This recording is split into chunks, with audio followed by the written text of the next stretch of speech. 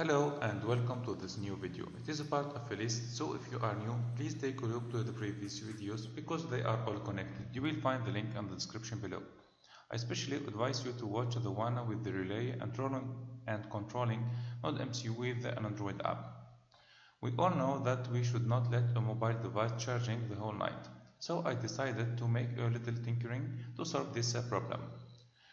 The only thing that we'll need is a relay to control the 220 volt and another MCU.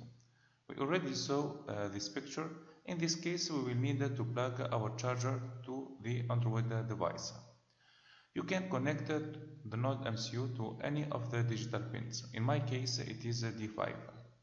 And this is my system.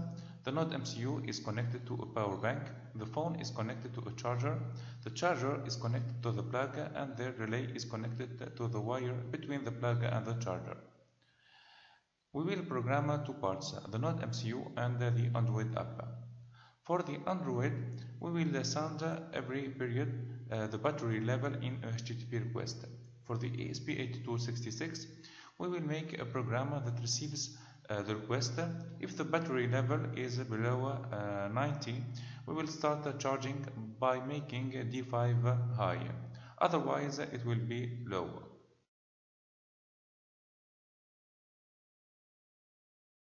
First, make a zoom of 90% to view all the blocks. We will make the NodeMcu run as a server. We saw already how to do that.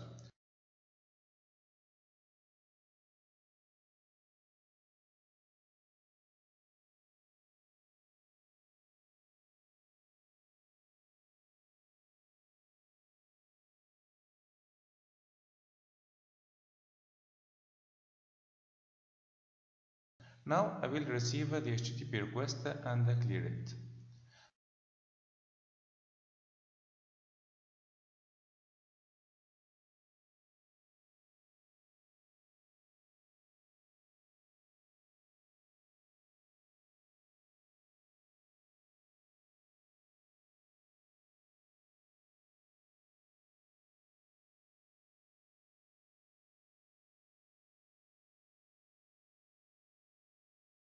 So, if the battery level is below 90, I will start charging. Otherwise, I will stop charging.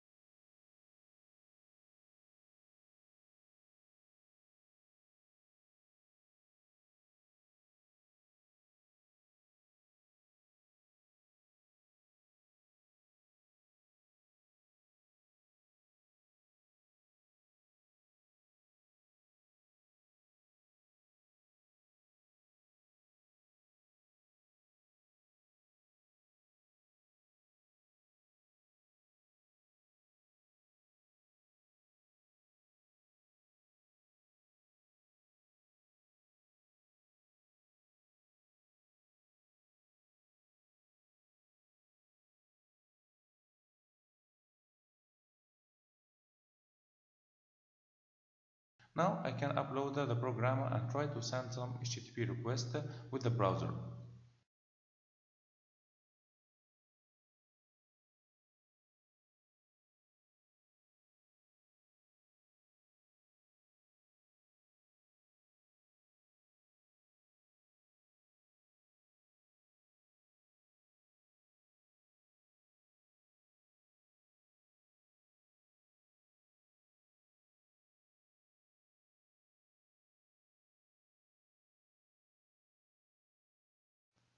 As you can see, my program is working. Here there is a problem with the request because I'm sending with Chrome, but with Android app it will not be a problem.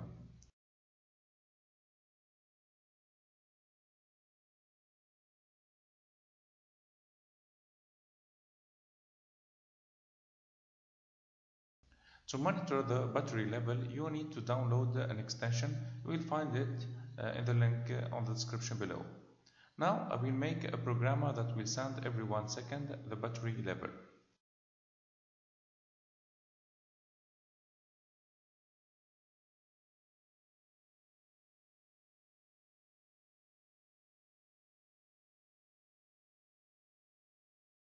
Don't forget to add the extension and the web component.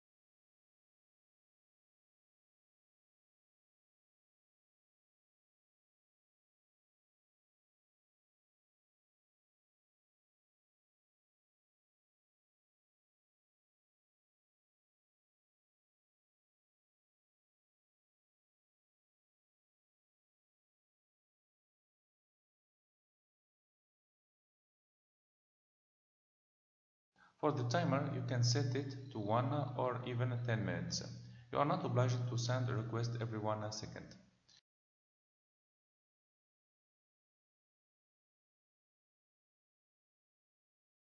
Here I am creating a variable that will contain the battery level.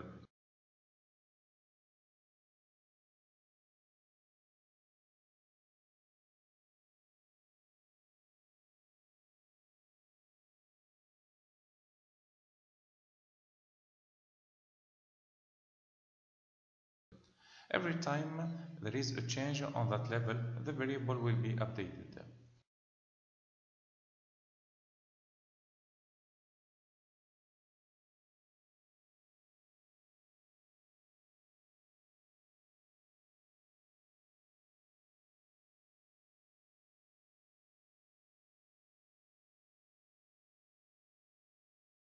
And every 1 second I will send HTTP request with the battery level.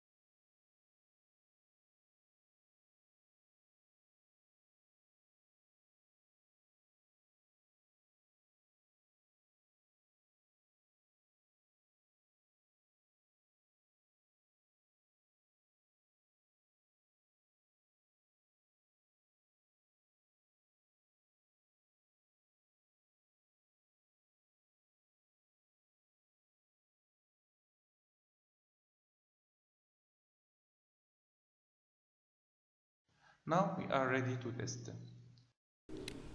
Now it's charging and displaying 89.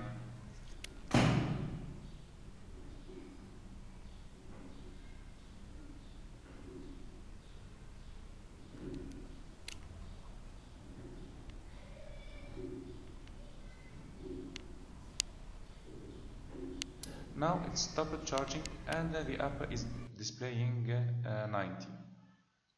Of course, there is a lot of improvement of the app. I hope that you liked the video and see you soon. Bye.